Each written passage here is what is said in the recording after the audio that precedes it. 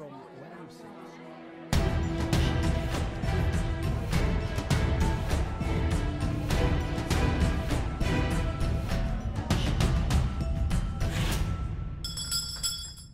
Welcome to another exciting episode of The Trading Bell. We're coming to you from the NSE trading floor here in Westlands. This week on the program, we feature a darling in corporate Kenya, and that is Dr. Julius Kipng'etich, who has been holding different positions across various corporate organizations. And right now, he's the Chief Executive Officer of Jubilee Holdings. We'll be discussing matters insurance, but really, who is Dr. Julius Kipng'etich? Let's take a look at his profile. Dr. Julius Kipng'etich is the Regional Chief Executive Officer for Jubilee Holdings, which is the parent company of 13 companies.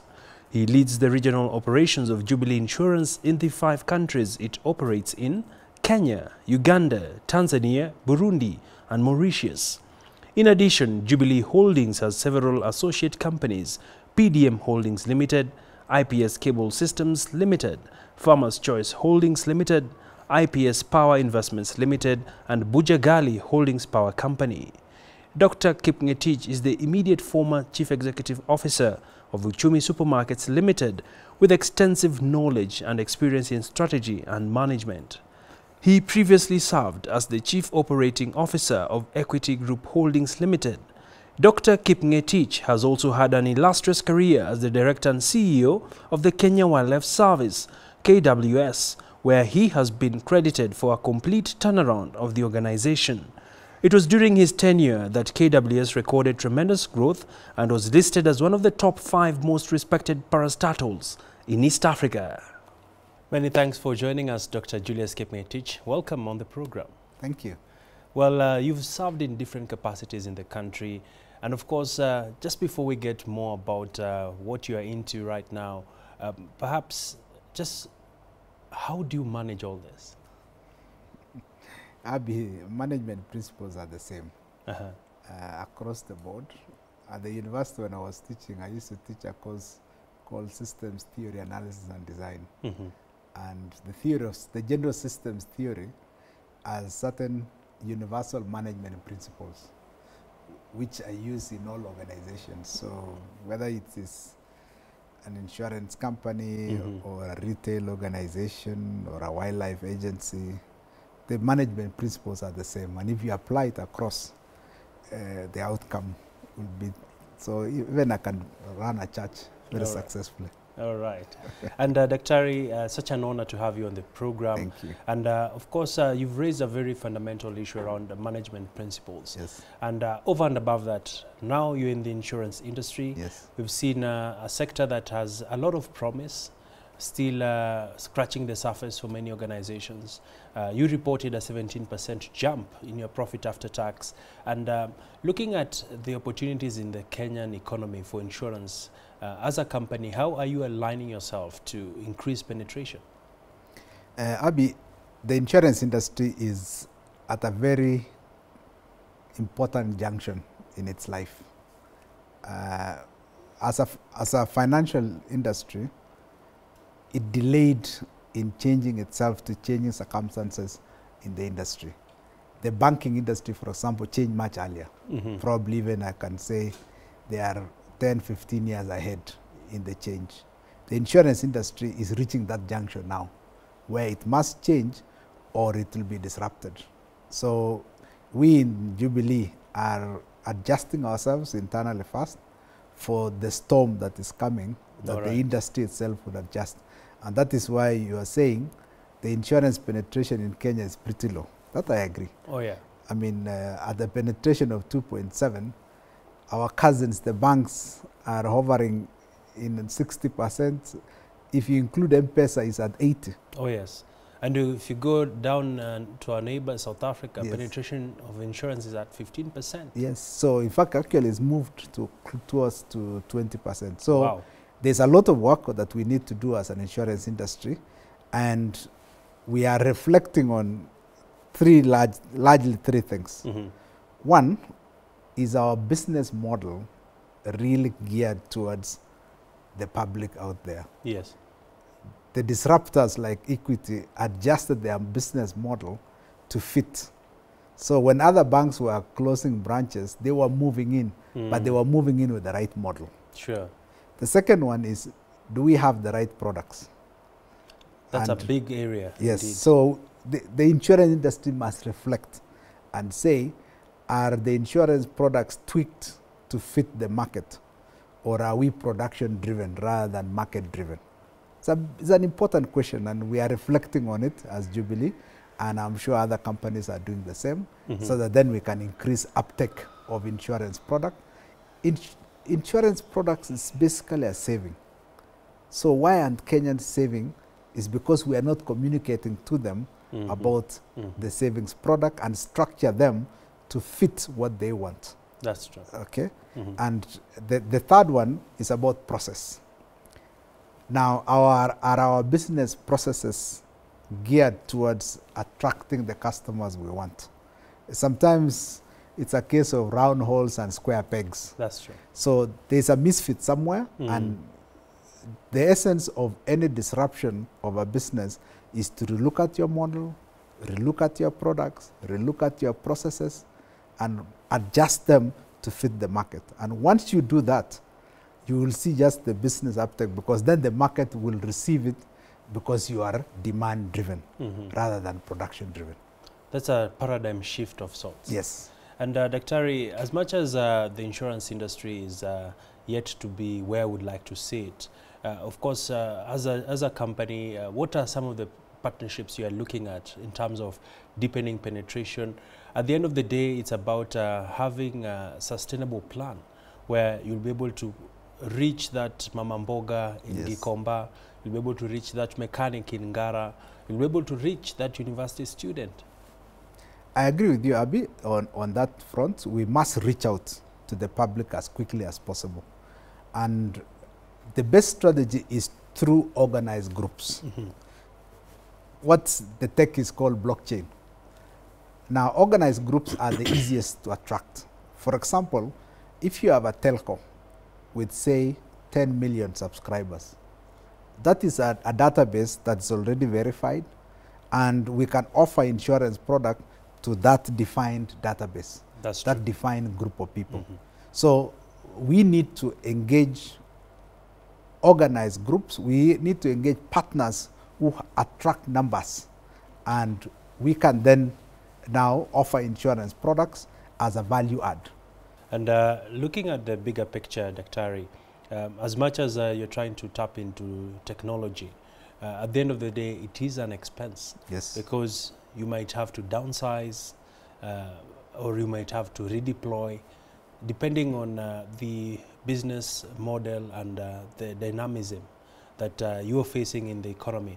Just talk to us about how crucial will it be in leapfrogging the sector to the next dimension, where we are likely to see a full growth of the insurance industry, which has been experiencing good numbers, but still not yet there.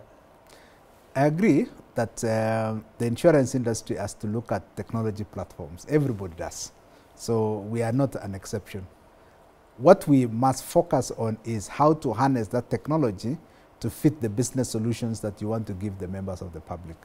So insurance as an industry has been slow in its technology uptake. A lot of things are still very manual. A lot of processes have not been re-engineered to fit the situation. But that will not be for too long. The insurance industry will transition very fast. We in Jubilee are making that transition very quickly. We have now installed all the relevant core systems, and the ERPs are also been installed. So if you look at Jubilee of today, it is technology ready. We are now going to adjust our processes so that then we can now transition to the next stage. And I'm sure every company will do the same. All right. Yes. And let's now talk about the numbers, Dr. Yes. As much as you've reported a jump in your profits, yes. Perhaps what drove this growth from the gross premiums of the company, and what are your projections into the next financial year? If you look at the top line for Jubilee, is more or less flat. And the first half of this year has been very difficult. We were suffering from the effects of the post-election stress, which spilled over to the first quarter of this year. And post then the handshake of March 9th, the country cooled down, but it took a while for it to recover. Sure. We are seeing July is picking up, and we expect to end the year very strong. So we expect some marginal growth in revenues. A lot of the results for Jubilee came from when we saw that coming, we then tightened our controls and verification. As you are aware, the insurance industry has huge problems to do with fraud. Yes. And theft. So we have been very, very strong on that front. We have built our skills and capacity to process claims and ensure that these claims are genuine.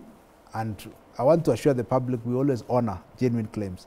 But if we find that a claim is fraudulent, we will make sure it doesn't pass through our net. So Jubilee has been very, very strong in making sure that we have strong controls in the claims management process so that then we paid only those claims. So as a result, our cost control has been excellent. And even when the gross written premium has been flat, then our gross profit has risen by 17%. We expect to end the year strongly, hopefully by more than 20% over last year. And going into 2019, we expect a growth rate of 20%. Dr. we have the various issues happening in the country. This is, of course, from a regulatory perspective, the new requirements that the asset bases that insurance companies should have, as well as the time it takes to clear claims. Of course, this being fronted by the Insurance Regulatory Authority. How will this impact your business in an era where we have consumers who are very impatient? We will always walk the journey with the regulator. The regulator is introducing new measures to make sure that claims are processed more efficiently, and we support the regulator on that account. Jubilee is ready. We are very strong financially, and I want to assure the public that Jubilee will honor the claims as they fall due, because our financial strength is the strongest in the industry. So if anytime you insure with Jubilee and you have a claim, I can assure you it will be paid, and it will be paid very fast. Okay? So Jubilee is quite strong on that account, and we support the regulator.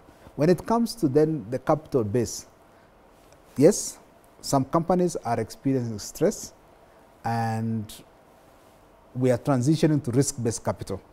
So many companies will be forced to recapitalize. Will this see Jubilee maybe merging with some other smaller companies?